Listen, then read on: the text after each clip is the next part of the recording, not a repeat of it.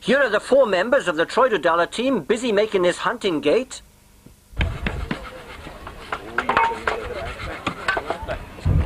What's the digging like?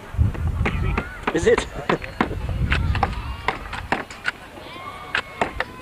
The 4 lads from Bulk and Quickowl.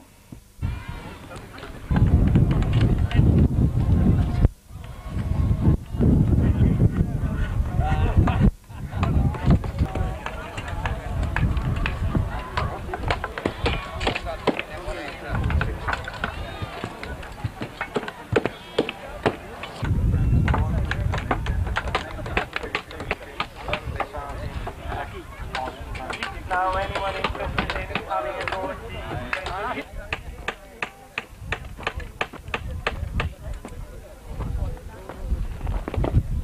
And also the feet. The judge in the Suffolk sheep section, Mr. Dennis Nixon, is explaining how he placed the sheep and giving his reasons.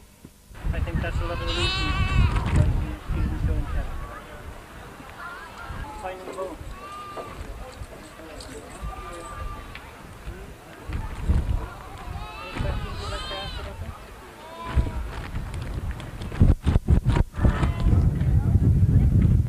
A competition now for our young ladies under 26 years of age, changing the wheel of a car. I think all the necessary bits are being provided and marks will be given for safety. The judge is Mr. Stuart Davis from Llandovery Tyres.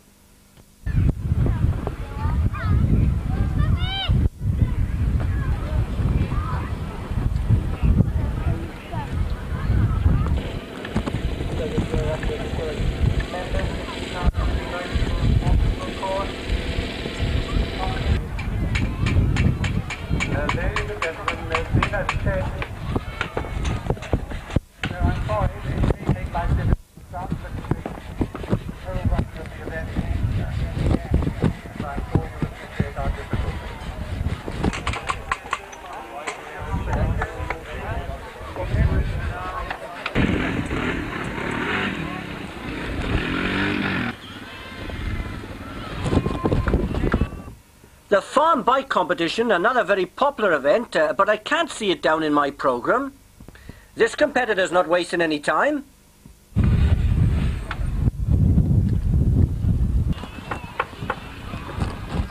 This rider missed a turn and had to put the bike in reverse. Off he goes again. It's a windy little course and it might slow them down a bit.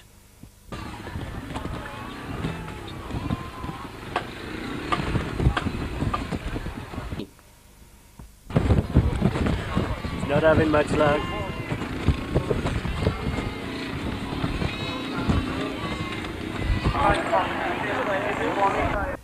We're waiting now for the ad hoc generation game competition to start.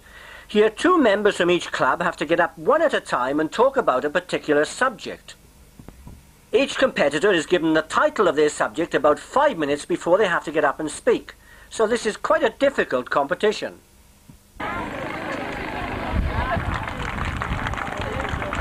Hello, I'm from Llanafan.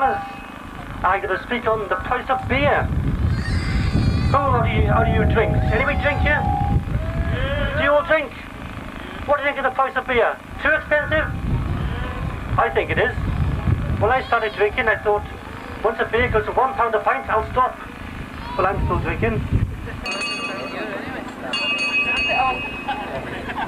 Well, I'm going to talk about the French. I don't know what to say. As you all know, the chance tunnel's coming into effect next year, hopefully. Don't know. As well as the farm bike competition, we also have a bicycle event. This is where a member under 16 years of age has to ride one of these mountain bikes around rather a complicated obstacle course.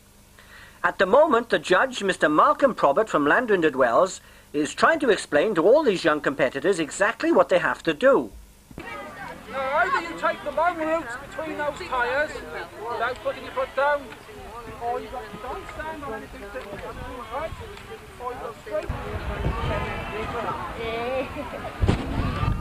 Back with the farm bike competition, Mike Hughes from Smithfield Tractors as the judge, and he's loaned the bike as well. I hope he gets it back in one piece.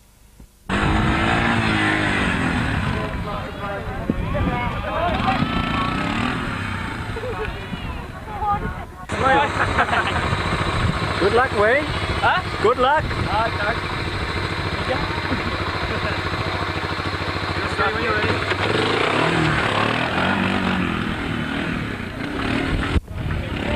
Wayne's trying to demolish the course.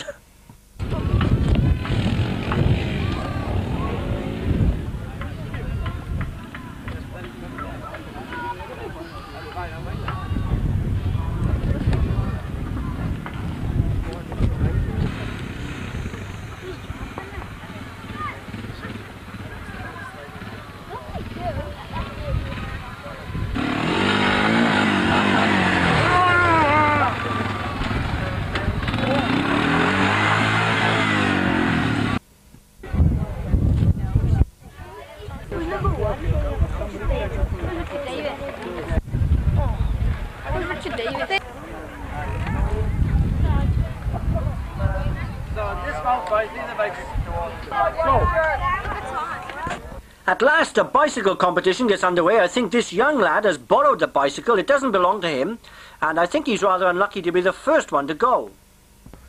Quite a lot of the course is over there in those rushes and under the trees.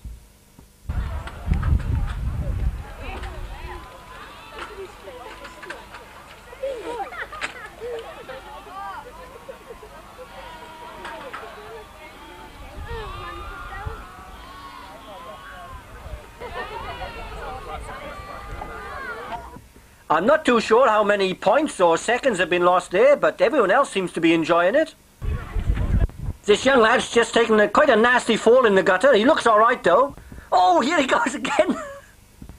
I hope he's all right. You know that one where he came straight down from? He's supposed to go up that.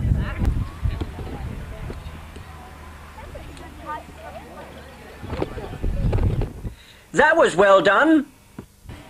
Yes, I did.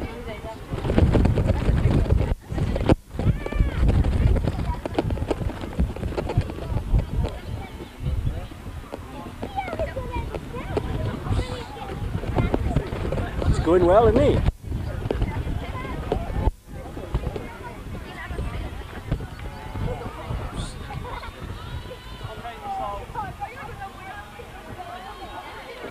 Not too good on the seesaw, but now we go out into the country.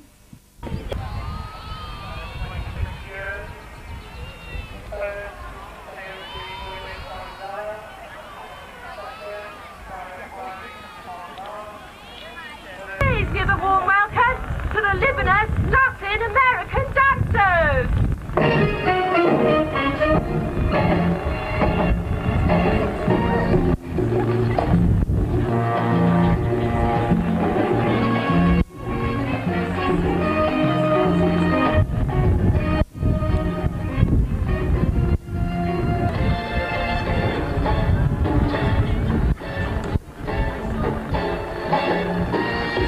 Well, let's hope that's whet your appetite for more.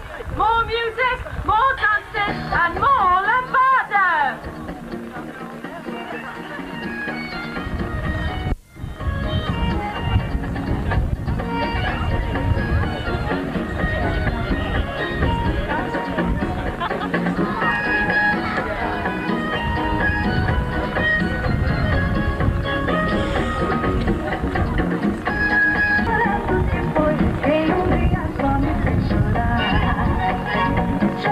I must say this Lebanese team is very professional. The judges are Mr. and Mrs. Benfield from Landrinded Wells.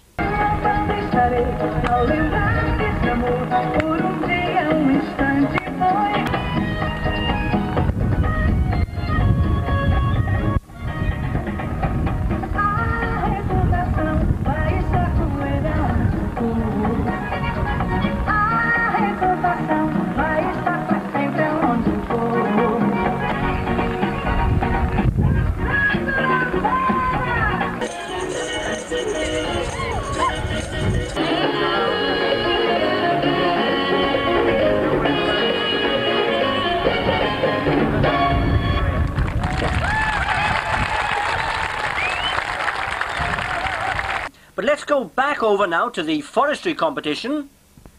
The judging has been done. This is the winning entry from Troy Dudalla. and it's been made by Kevin Jones, Mark Gwilym, Owen Morgan and Martin Gwilym. Just look at the craftsmanship here. I think you'd have a difficult job to buy a gate as good as this. There are still a few minor adjustments being made to the gate over there.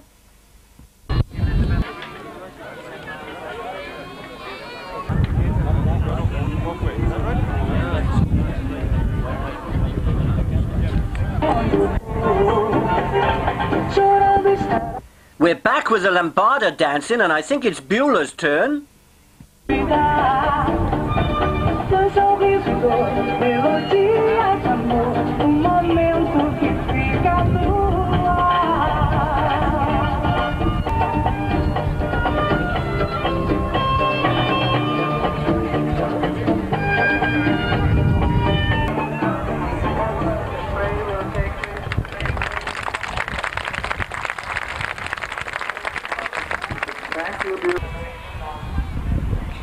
The next competitor starts the obstacle course. I think he's done a lot of this. He's got the bike in a low gear and he's pedaling as fast as he can.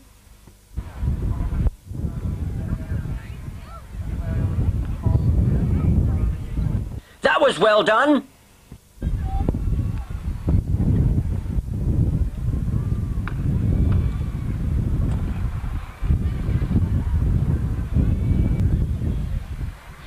I think he lost his way for a moment then.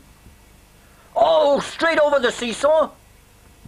Now he starts on the cross-country test. Oh, he's put his foot down there. He might lose a point or two for that. I'm afraid we've had to leave the bicycle race because the mobile displays are coming into the main ring. I told you a little earlier that the theme is the soap opera, so I think we're going to see Emmerdale Farm and Coronation Street. And I think this is a soap opera. I think it's one of the works by Gilbert and Sullivan with a bath thrown in as well. You better not do that again. You reckon? It has to be the Rover's return, and is that Phyllis, Vera Duckworth, the Rita? I don't really know. There seems to be a better clientele in the wool pack.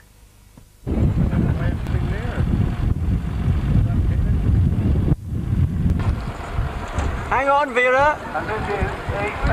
Coronation Street again, and Vera Duckworth's son Terry is getting married today. And they better hurry up with the ceremony because they'll soon have a new addition to the family. Terry's got the handcuffs on. He should be in prison, really. This is Dallas, and that must be JR in bed with those lovely young ladies. We all know what he was like. Coming off well with a flying doctor. They've come a long way.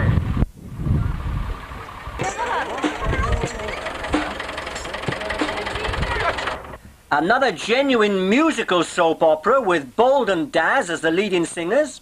And this looks like the Flying Doctors.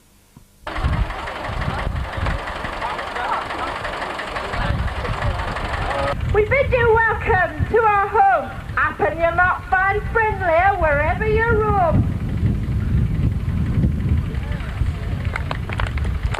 It's a balmy evening. It is wonderful to see so many of you present on our opening night.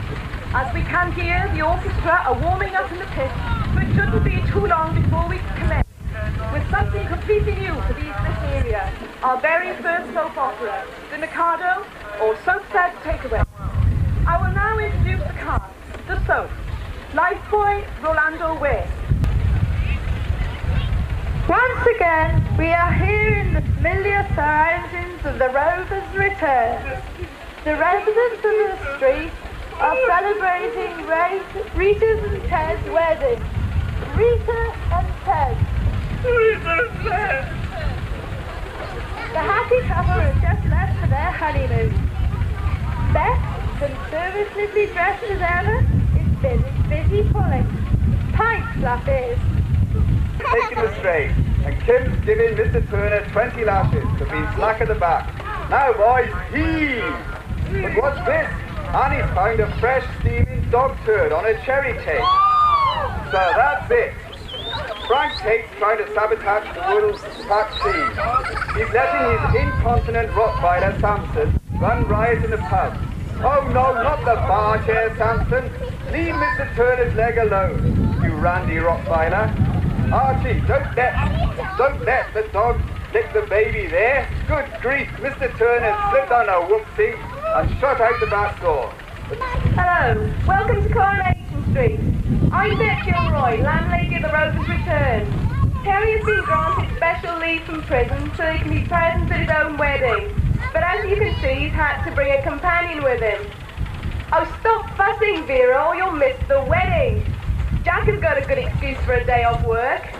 Oh, doesn't the bride look stunning in a maternity, or should I say wedding gown? Percy thinks he's David Bailey.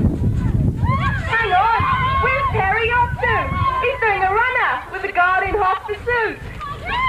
A disaster for the Duckworth family, but just an ordinary day in Coronation Street. Down from the dead for you today. You see, I'm up in heaven and I'm smoking all that goddamn gas you're burning up with your cars. You want to stop doing it? Well, this is where it all began, ladies and gentlemen, with my daddy. You know, this is the first platform of all he ever made, and he's been doing it ever since. Well, apart from when he died, that's besides the point. And him, looking after the cattle and the horses. Oh, he loves the rams. And there's me in bed. Yeah, that was my downfall, ladies and gentlemen. I love the ladies. Every Tom, Dick, and Harry of them, I loved every one of them. And I could pull them in. Oh, yes, I had 8 on a bed one time, you know. 8 on a bed. But I was a bit tired afterwards. Yes, ladies and gentlemen, it's home. And I wish I could be there with my brother today. But I can't. So long, folks. So long.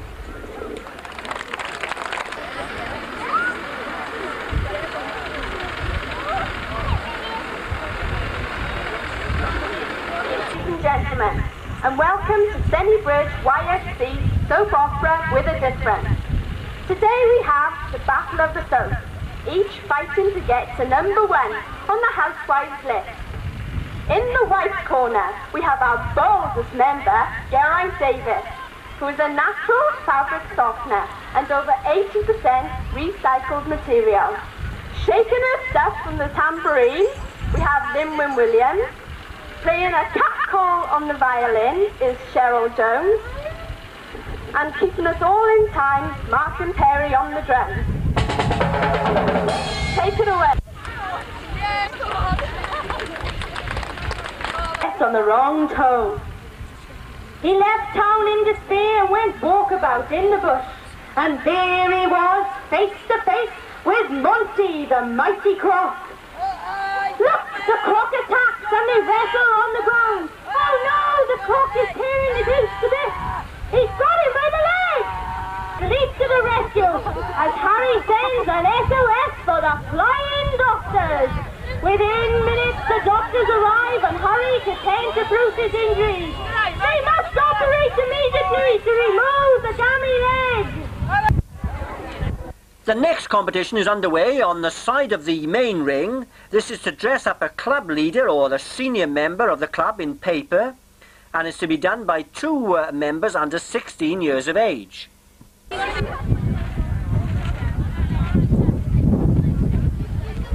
This is going to be quite a difficult competition because there's a strong breeze blowing, and I think we're going to have paper all over the field.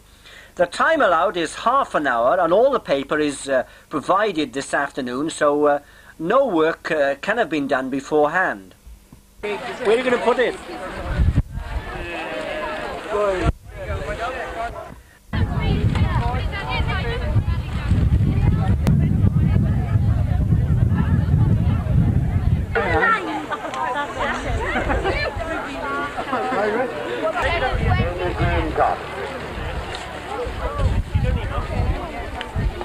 Over now to the tug-of-war competitions, and it's the House Club Troydadala versus Pontfarn.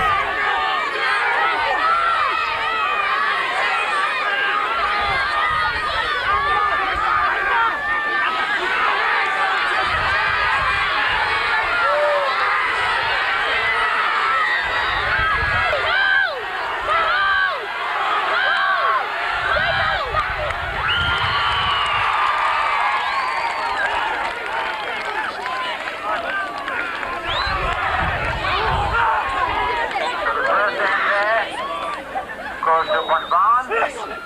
Wait on it! Don't you bloody...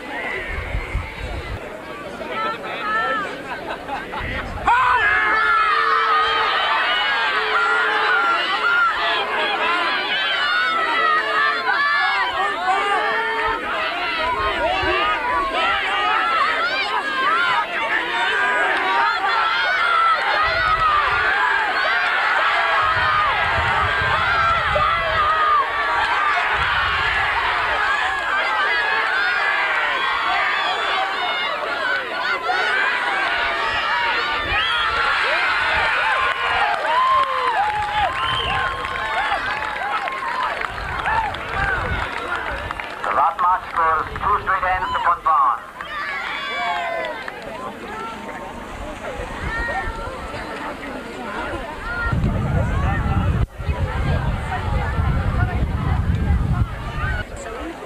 Mr. and Mrs. Tony Lawrence from Pennybont are the judges in the dressmaking competition.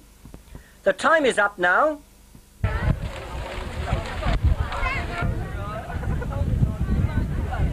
Here's our ballerina with the hairy chest. Tug of war, and both look how well the team pulling towards the building.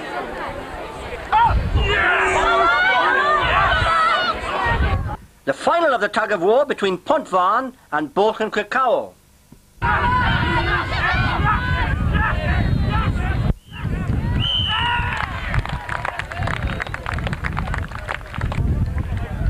So Pontvarn come out victors. They go represent Brecknock at the Royal Show. As well as technical schools, they represent Brecknock at the Royal Show. A quick look at the clay pigeon shooting.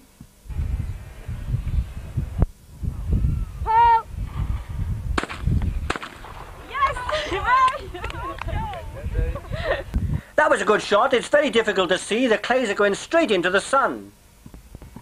We're coming to the end of the afternoon, and although there are still a few football matches to be played and some other competitions haven't quite finished yet, I can now give you the final results. In fourth place was Sennybridge with 930 points.